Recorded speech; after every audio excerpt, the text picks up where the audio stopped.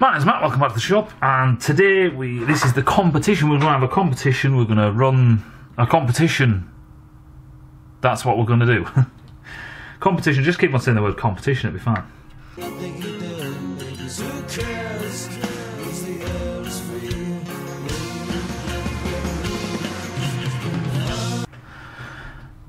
My name's Matt, welcome back to the shop, and the other day I did a video on the D.I.D chain and the D.I.D tool, but more about the tool itself.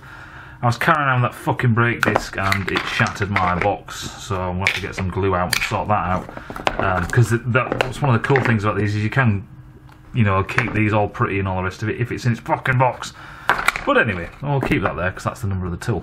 So, number one is people are saying, don't you have to grind off the rivets? No, you don't. That's the whole point. If you look at the actual instructions from D.I.D, they say no, it doesn't really matter. Some people are saying, you really want to split the mast link? Yeah, you can do that. I was just showing you how the process works, not exactly what link you want to go for. If you actually look at that piece of chain that I have from the XJ, I did remove one of the master rivets. Basically, they're a bit weaker than the other ones. Someone asked, did pushing it through, forcibly pushing it through, does that fuck up the rivets? No, not really, because it's under compression. The rivet itself is a different type of steel than the actual link plates themselves. What else did people ask? Oh yeah, people are saying, oh, I do it the old school way with basically a hammer and a chisel. Oh, please say we're not still doing that. Grinding the heads off, yes, it makes it a tiny bit easier. You don't have to do it. There's really no need to do it. It does make it a tiny bit easier, but it's up to you if you want to do that or not.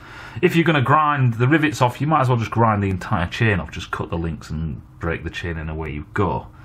What else was there? Someone said, oh yeah, the hammer and the hammer, like getting a punch, not a chisel, a punch and a hammer.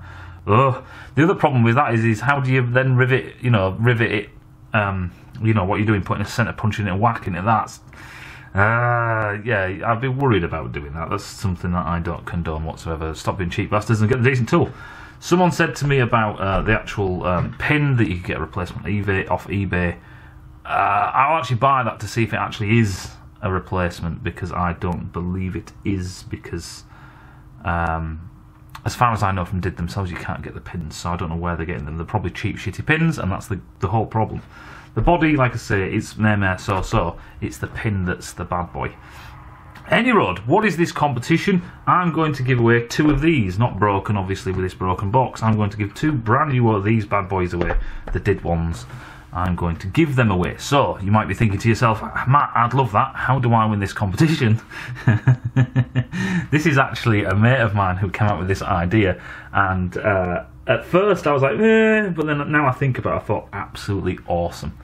So, just to wind up all Dell bollocks, the way you enter this competition is you go on to Dell's video, which is the swing arm video of his fighter build, which is number 100. There will be a link in this description, the description of this video.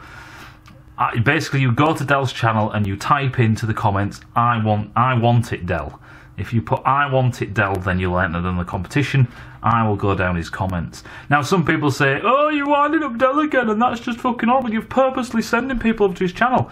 Dell will be getting the views, right? If you were to comment, you have to go to his video.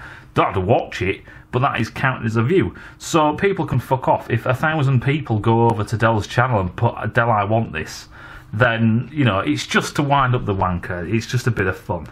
You know what I mean? So don't explain anything. If he asks, don't explain anything. Just put, Dell, I want this. And that's it. That's how you enter.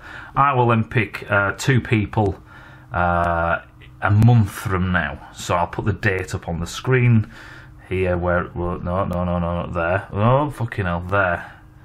I'll put the date there of when this is going to close, approximately a month from now. I'll pick 2 people at random from that list, and then I will send you one of these D.I.D tools, brand new, in its nice box that isn't fucking completely destroyed. Hope that makes sense, and I'll see you in a bit.